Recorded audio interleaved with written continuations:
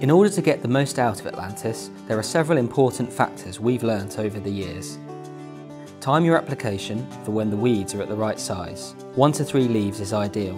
In replicated trials, we see as much as a 30% reduction in control if you wait until blackgrass starts tillering, so it's really important to apply it early.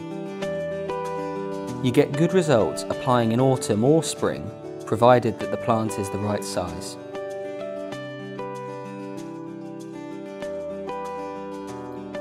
Apply to plants which are actively growing and to a dry leaf. Always use the biopower adjuvant.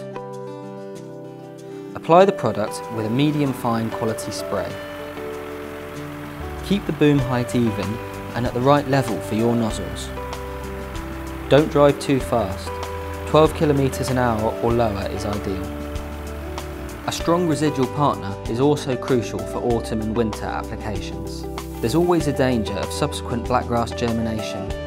Protecting the crop against plants which are yet to germinate is the surest way of completing the programme.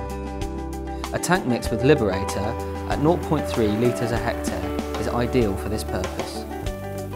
For more information about using Atlantis WG and blackgrass control, visit www.bayercropscience.co.uk.